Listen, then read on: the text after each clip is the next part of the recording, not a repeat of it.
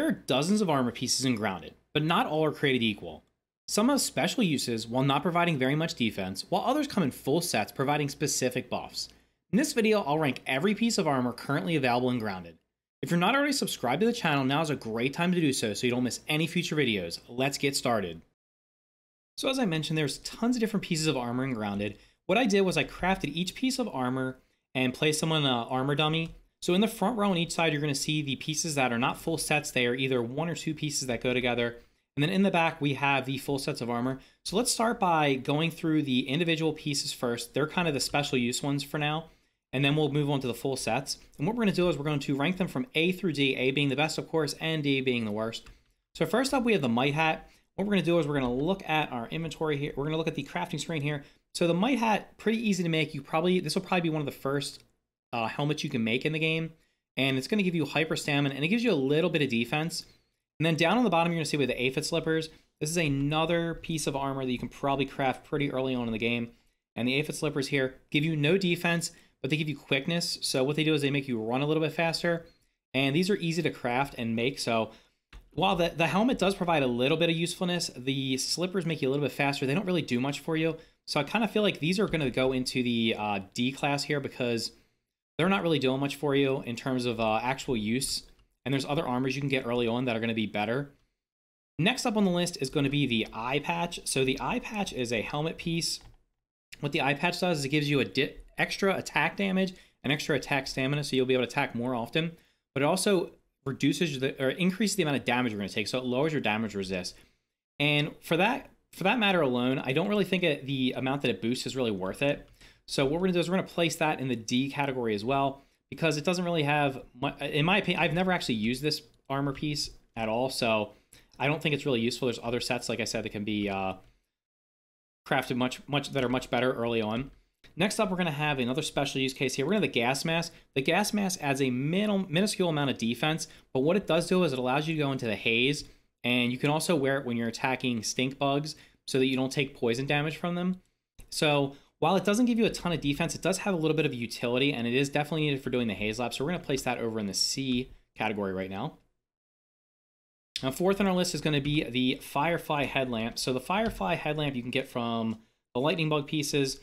And what this is going to do, it basically makes you be able to see in the dark. So instead of having to carry a torch or a slime, actually, I don't think you can even use it underwater. I think it can only be used above ground. So it's only really useful for going to like ant tunnels or if you're wandering around at nighttime, which is kind of like not advisable considering the wolf spiders are wandering around the yard now, and the nighttime is definitely more dangerous.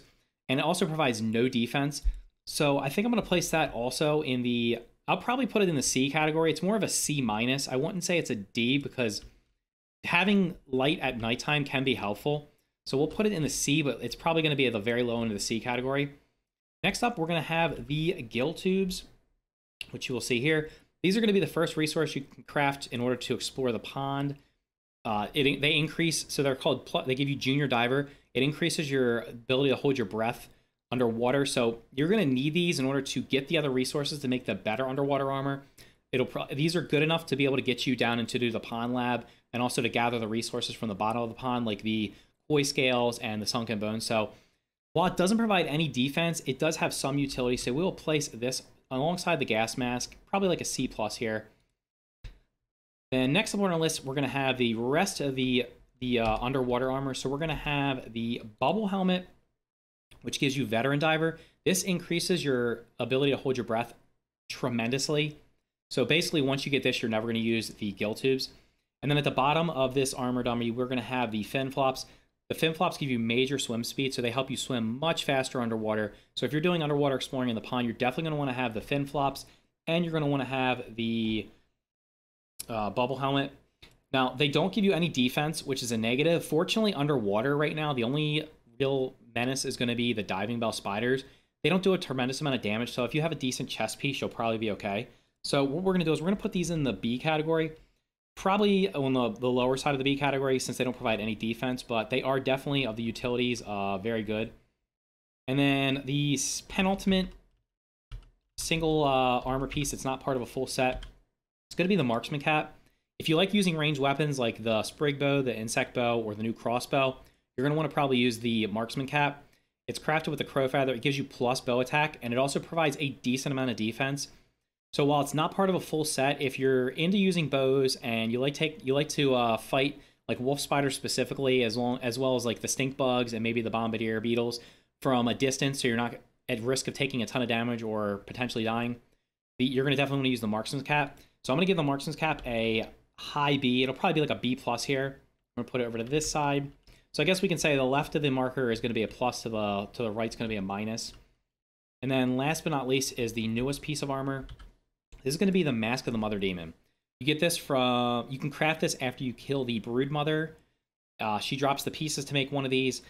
What it does is it has, as of now, I think it has the high, yeah, it's tied for the highest defense. It also adds a poison coating to all of your attacks.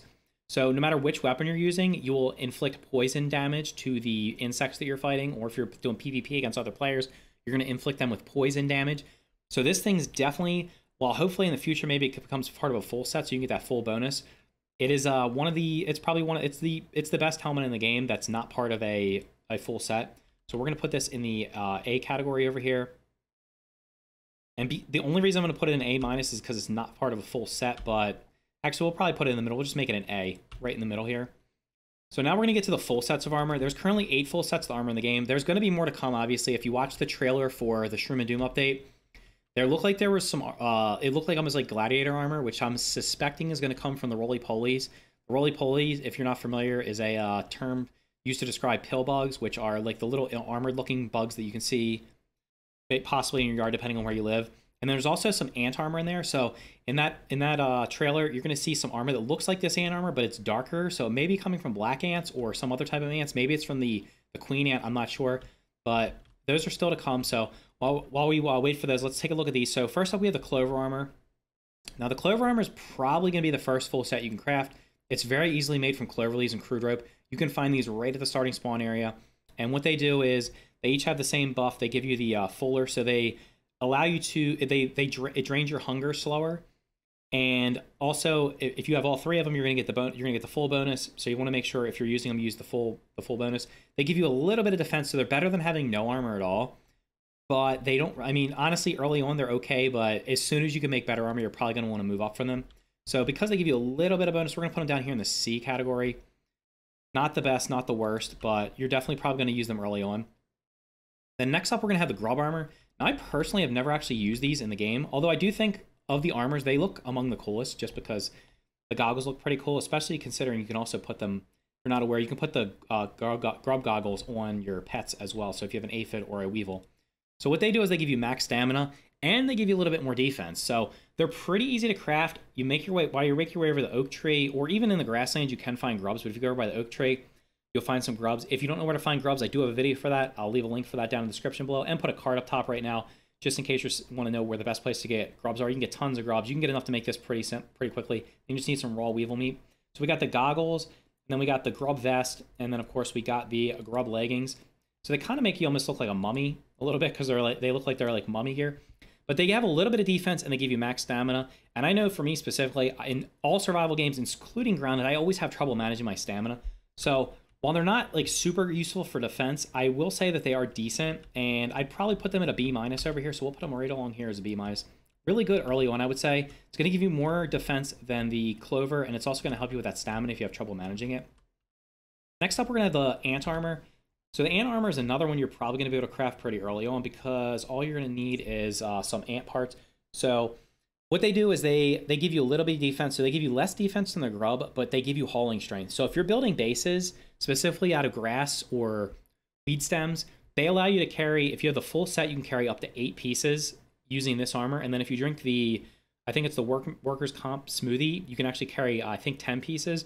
But if you're just using this, you'll be able to, instead of carrying 5 pieces of grass or 5 pieces of weed stems or whatever combination of either, if you have all 3, a full set of this one, you'll actually be able to carry 8. So each piece lets you carry 1 extra piece of grass or weeds. And like I said, they're pretty easy to craft because they're only made out of ant parts. Let's check the other parts because I think it's all just ant parts.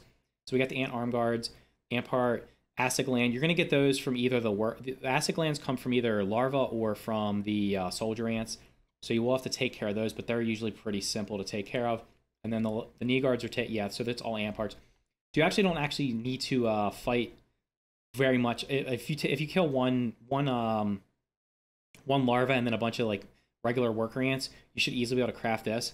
So it has some good utility. It doesn't have a lot of defense.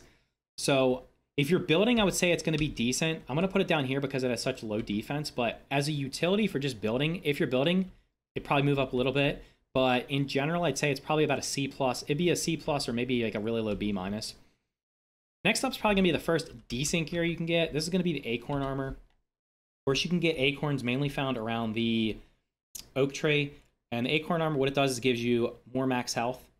So all it's crafted out of is acorns, might fuzz, and crude rope. And then down here, we're going to see the next piece is made out of, I believe, the same stuff. So we got acorn shells, yeah, more max health. So again, if you have trouble staying alive, or maybe if you're playing on higher difficulties, you might want to upgrade to the acorn armor as soon as possible. Probably definitely if you're going to try to get to the upgrade to the next sets of armor, you're going to definitely want to have this. This is probably the best like early game armor you can have, since it gives you a decent amount of defense. It's also going to give you more health. So what we're going to do is we're going to put this over here. It's going to be, I think this is probably better than grub armor, obviously, but not quite in A tier. We got 4 left. Next up is going to be our koi armor. So the koi armor gives you the bonus of perfect block, which allows you to get perfect blocks better. So if you're trying to get that perfect block achievement that they just added to the game, you might want to try this out. It has a decent amount of defense. And of course, it's made out of koi fish scales and then other water resources that you can find. So you're gonna need at least the gill tube in order to get the koi fish scales. You're probably better off waiting until you get the bubble helmet, because these are usually found in the depths of the pond, and they can be. You're probably gonna need to hold your breath a decent amount of time. So I'd recommend if you're trying to farm for this armor, you're gonna want to make sure you have the bubble helmet. Although you could, if you're good enough, if you've been playing the game a long time, you're probably aware of where to get the koi fish scales, and as well as the sunken bones. You might be able to get away with just using the fin flops as well as the gill tube. And like I said, it has a decent amount of armor, but it doesn't quite have as much armor as, does it actually? Let's say compared to the acorn, it's actually the same as the acorn. So I think I will put it equal to the acorn. So it's probably going to be right here in the B+ territory. Decent. It looks pretty cool. I've never really used it myself. I tend to, when I finish, I'll tell you what I tend to use. Next up, we're going to have the spider armor. So the spider armor is going to give you the quickness, which makes you run faster while you're hunting. So I like to use this when I'm just running around hunting in the yard. In order to get this, you're going to need spider fangs to make the helmet. I think the other 2 pieces only require just spider chunks. Let's check those out real quick. So spider chunk, berry leather, and then of course the leg pieces are going to also require just spider chunks. So in order to make the helmet, you're going to have to kill some wolf spiders. I believe the wolf spider, I'm not sure, the wolf spiders drop 1 or 2 fangs, so you might have to kill 1 or 2 wolf spiders in order to get this. This armor's got the same defense as the ones we just showed. It also has the requirement of having berry leather, which the others did not require, I don't believe. Let's check. Yeah, the others did not require this. So berry leather, while it's easy to get, if you don't have a lot of it, you're going to have to go farm it. So it's going to be a little bit more costly to repair these. And I think it might have actually been, I don't know. This one's kind of okay. I wouldn't say it's great. I'd probably put it on par with the others over here, so we'll put it right here in the B+ category. It's decent early game. I'd probably, of these 3, prefer to use the acorn armor just because it gives you the same amount of defense and also gives you more max health, which you might need early on, especially if you're trying to fight some wolf spiders. And then the second to last one is going to be the bee armor. So the bee armor is made, of course, from bee parts. This is going to give you sprint distance. It also has a higher defense, as you can see here, so it's a little bit higher than the spider hood. Actually, it's almost like a full point higher. Yeah, it's a full point higher here. So what is this? 1, 2, 3, 4, 5, 6. Yeah, so it's about 2, a little over 2, while the spider is a little over 1. And this is pretty easily crafted. Although the bee, you're gonna have to find if you go to the beehive, you'll be able to get plenty of bees in order to craft this stuff. So it's going to require the bee parts and of course the berry leather. All the good armors require berry leather to craft. So this one's going to allow you to sprint further. It's got better defense, and overall it looks, of the armors in the game currently, it looks pretty cool. We're not going to rate it based on its coolness looking, but we're going to rate it based on its stats and its usefulness. So we're going to put this in the A- category. And then last but not least, I think this is the one that everybody probably knows is currently the best in the game. It's the one that most people are going to use right now. It's going to be the Ladybug armor. The Ladybug armor has the highest defense by a full point, so it's a little bit over 3. It's like 3.25 or something here. gives you extra blocking strength. So if you're fighting the broodmother, you're fighting wolf spiders, you're fighting any of the bugs that do like a ton of damage in their hits, you can actually block their attacks much better. It's not too terribly hard to craft, although early on getting ladybug parts might be a little bit hard. But honestly, if you get the acorn armor and you get some, and you just have a bow, you'll probably be able to easily take care of the ladybugs. Or if you're playing multiplayer and you have 2 or 3 people, it shouldn't be hard to farm the ladybug parts.